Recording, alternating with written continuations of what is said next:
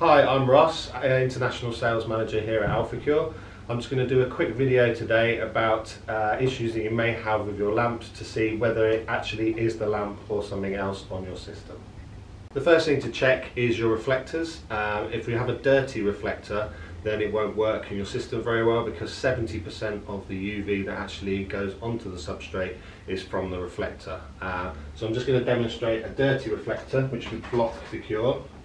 So as you can see, it's very dirty, looks grey, misty, cloudy, so you would get not a very good cure through that reflector. A clean reflector would look something like this, whereby you can see fully all the way through. You should get a coating on it, usually a dichroic coating, which helps to reflect the UV better. So long as these are kept in good condition and maintained well and cleaned regularly when you have your system down for maintenance, then you shouldn't have many issues with the reflector. I'm just going to show you the best way to clean a reflector. It can either be through an alcohol wipe, which I have here, or some isopropanol alcohol and a lint-free cloth. So you just clean the body of the reflector, and then that should help extend the life of the reflector. The next thing to check is if your system is running too hot. If it's running too hot, this can make the lamp look cloudy and grey. Basically, to get around this is you would look at the volt, check the volts in your system and reduce the heat. This is a lamp that has run too hot. As you can see, it has all the markings along the lamp in the cloudiness. To have a lamp that works, it should look something like this. This will help with running your system better. So long as the lamp is kept in this condition, then you will get more hours and you won't get as many failures. Clean the lamp regularly when you maintain the system. This will help to keep it clean. Also, it will help with the UV flowing through the lamp. You won't have as many issues with heat, and always, if you can, wear gloves as I am. Try to use an isopropanol alcohol and a lint-free cloth.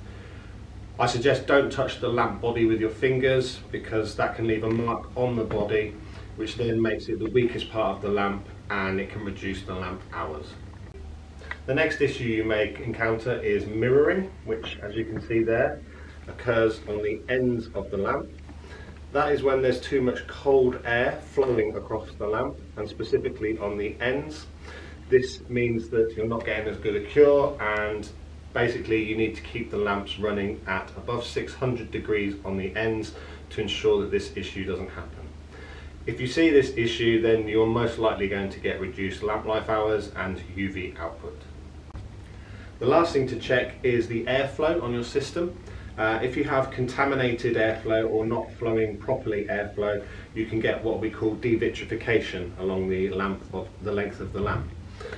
This basically turns the quartz back to its original state, and it no longer transmits UV as well.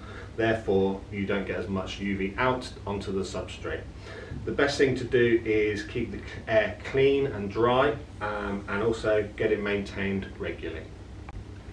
So those are the main things to check if your system isn't curing properly. Another thing that we would suggest is to check for humidity around your system, and if the lamp is running or the system is running near to any metalwork.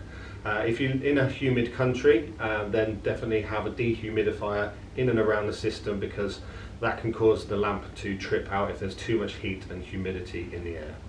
If you've been through the list that I've discussed today and you're still having issues with your UV system and UV lamps curing, please feel free to give us a call on 0044 1327 263900, and a member of our technical team will be happy to assist you. Thank you.